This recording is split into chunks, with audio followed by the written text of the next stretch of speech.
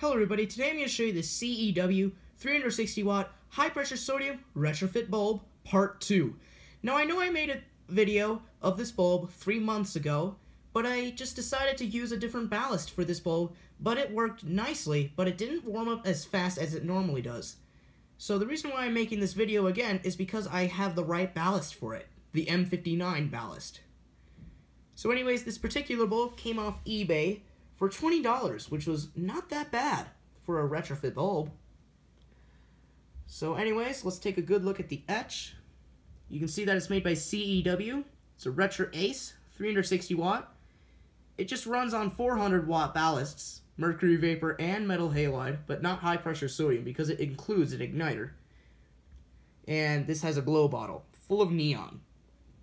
The arc tube's quite long. It's a little blackened because it has been used a little bit. There's the dimple for extra support for the arc tube. And in case if you didn't know, 3 months ago I said the Lumen Output was 50,000 lumens, and that is true. So it's going to warm up very fast, and it's going to start up more brightly as compared to the one that I made the video on with my 175 watt metal halide ballast.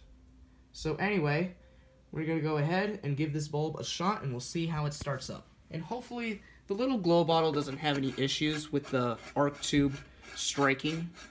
So anyway, I'm going to go ahead and screw it into my brand new test fixture. So put the camera right here so we can get a good view of the arc tube bulb. And now I got safety glasses on so I can protect my eyes from the intense light. And now we will turn it on, if this thing will focus.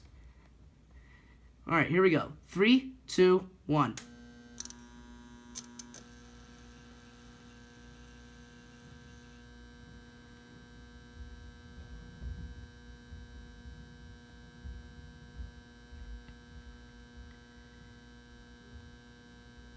And I also forgot to mention that I said that there was more mercury in the arc tube.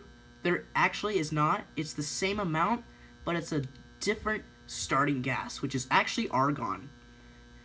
Normally high pressure sodium bulbs use xenon gas, and that's why it gives off the mercury vapor color. This bulb produces 50,000 lumens and has an average life of 24,000 hours. And it's already turning orange.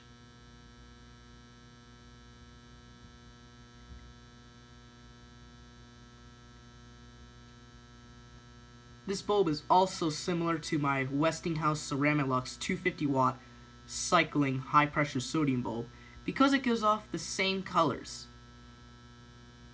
Except that this bulb has a glow bottle full of neon gas for the igniter.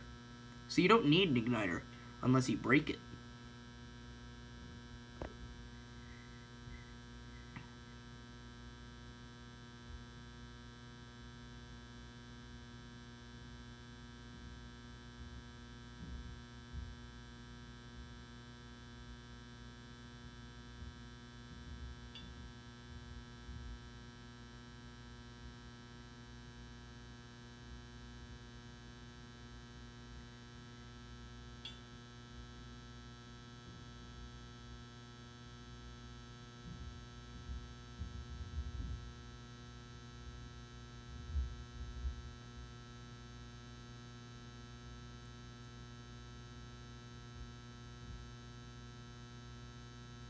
And the fixture is at full brightness.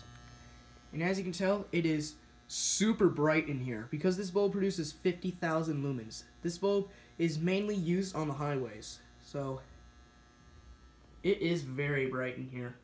It's lighting up this whole room. So anyways, I really hope you enjoyed this second part of this C.E.W. 360 watt high pressure sodium retrofit bulb.